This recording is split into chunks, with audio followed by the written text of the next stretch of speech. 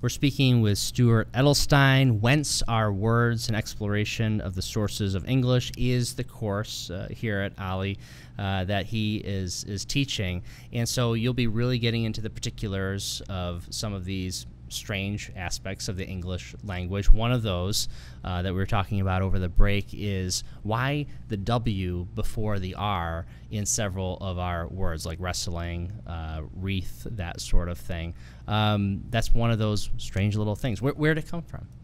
Well, it came from Indo-European, which is that reconstructed language from about 4,000 years ago. And the way it's reconstructed is people looked into words from Latin and Sanskrit and other ancient languages and determined that there was a commonality among words that had the same meaning.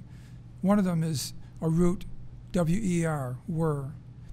And that root, through the Germanic fork, resulted in a lot of W-R words such as wrinkle, all having to do with turning. So your wrinkle, it has to do with the turning over. Wrath is turning wrathful. Wrestle, wreath, worry, wrong. When you turn the wrong direction, you're turning wrong. But the same root evolved by way of Latin to V-E-R, which is close to W-E-R. So ver words such as versatile and vertebrae and vertigo, all these ver words, all are based on the same W-E-R root. Interesting.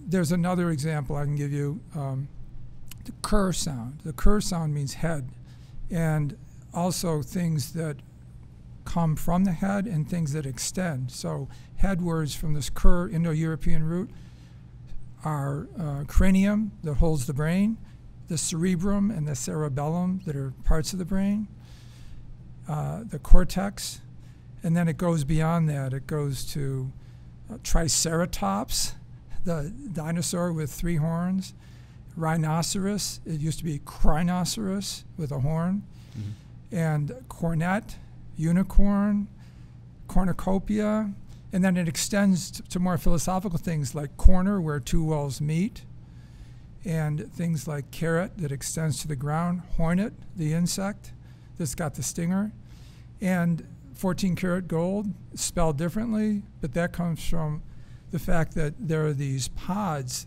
of the carob seeds, and those pods are long and skinny, they extend.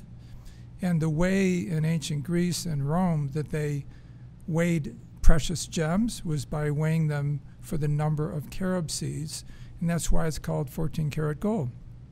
That's why all these words like carrot and hornet are related. In my book, there's an image of a carrot that's a hornet, that's a hornet, that's a carrot, just as an example. That's fascinating. A lot of fun. And it, all connected. And again, kind of going through, because we think the Romance languages, there's a separation between, but there's still very related. And That's and right. You talked about that tree early on, going 4,000 years before. But there's many more similarities perhaps than people would be thinking about or would think that are there. And what's really fascinating to me is to figure out why disparate words in fact have a common source and what it is that causes them to have a common meaning that makes distant cousins, you might think about it like a huge family, distant cousins ultimately related to the same ancestor. That's what's fun about it. It's fascinating. Speaking with Stewart Edelstein, the course is Whence Are Words?